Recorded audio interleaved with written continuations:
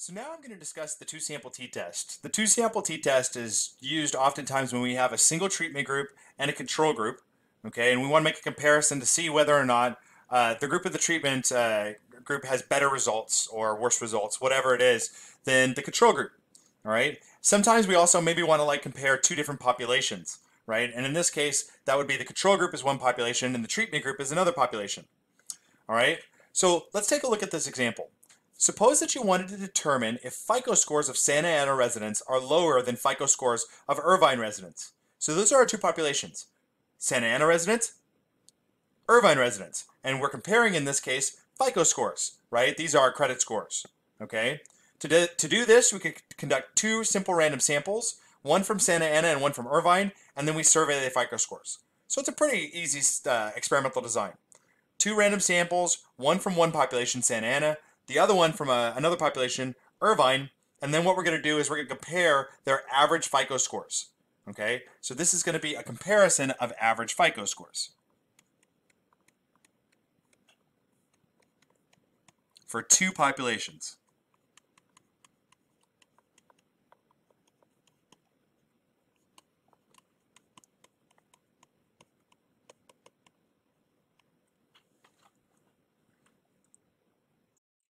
So now that we have an idea of what it is that we're doing, right, what I want to do now is I actually want to determine, my null hypothesis, my alternative hypothesis. Anytime we have a multi-sample experiment, we need to determine who's going to be which sample. So we're going to make sample 1 be Santa Ana residents, and sample 2 is going to be Irvine residents. And the reason why that's going to matter is because it's going to matter in terms of the mathematical sign that we use. Okay? Not in terms of the English so much, but the math is going to matter a lot. So my H naught is going to be mu1, right? The mean score for Santa Ana residents is equal to mu2. And that, in words, is the mean FICO score for Santa Ana residents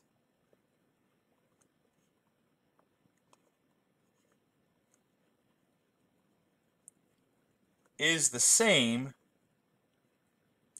as the mean FICO score for Irvine residents.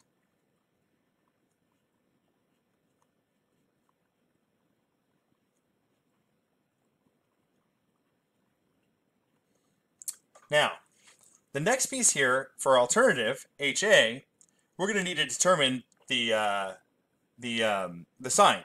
Now, if you remember, what we said was we want to prove or we want to test if Santa Ana residents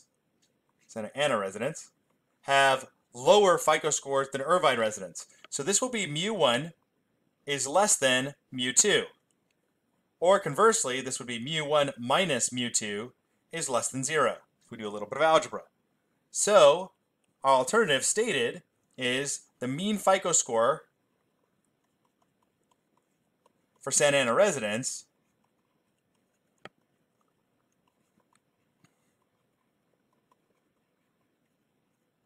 is less than the mean FICO score for Irvine residents.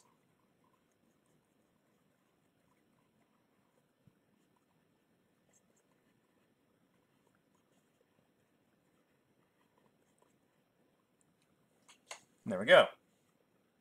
All right. So our null is the two are actually equal, and the alternative is the one that I actually am hypothesizing.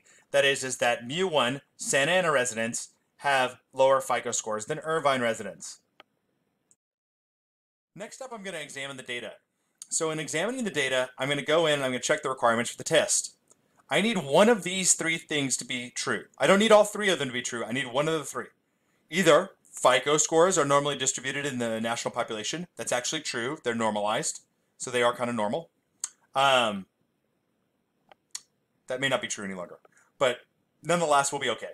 The sample sizes for both samples are over 30, or there are no major divergences for normality.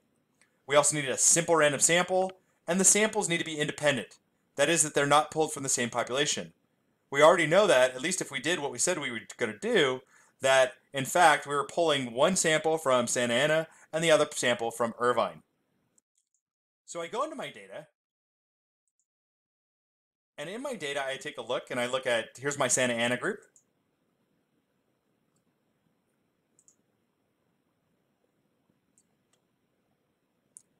All right, and there's my Irvine group. And if you notice, right, if I keep going down, down, down, down, down, down, down, down, down, down, down,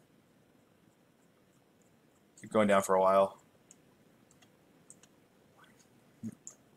All right, I have 100 from each. Now the cool thing about independent samples, I don't need the same amount from each group.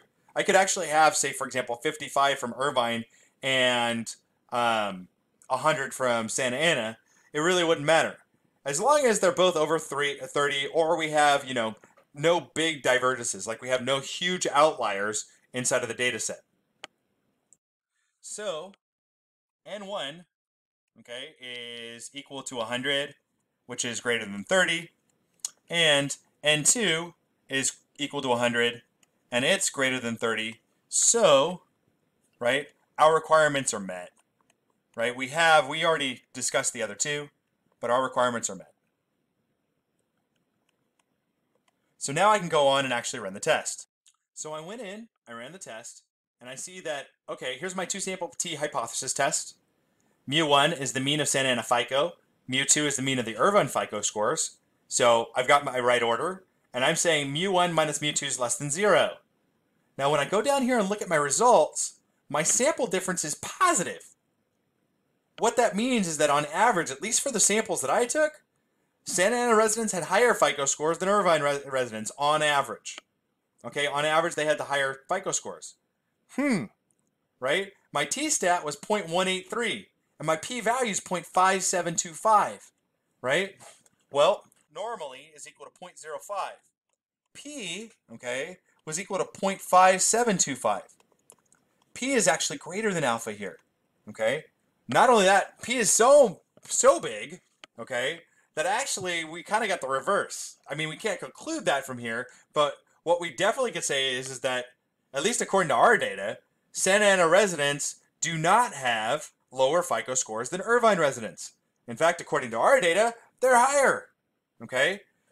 But when it comes to statistical significance in testing, we look at these two scores, alpha and p, we make a comparison, and we say, you know what? I'm going to fail to reject the null hypothesis.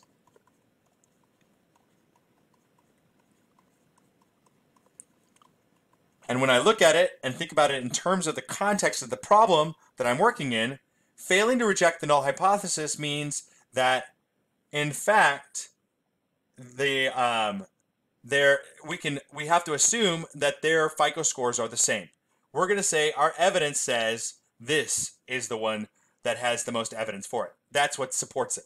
Okay? We cannot conclude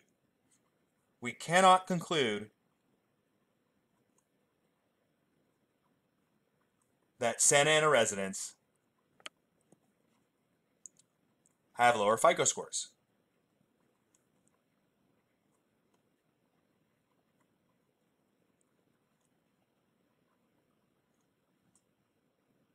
Okay? That's what we got. And that's the result. So we go in, we think very systematically through it. We say, okay, what is it that we're trying to prove? All right? How is it they're conducting the experiment? What's the test that we're running? Okay? Then once we've decided what the test is that we're running, we've got to figure out what our null and alternative hypotheses are based upon that test, right? The two sample t's got a very specific set of null and alternative hypotheses. Then finally, we go in, we look at our requirements, make sure that we actually can find a mathematical relationship, and then we see what our results are. And that allows us to make our conclusions. It allows us to answer our questions. This completes the video.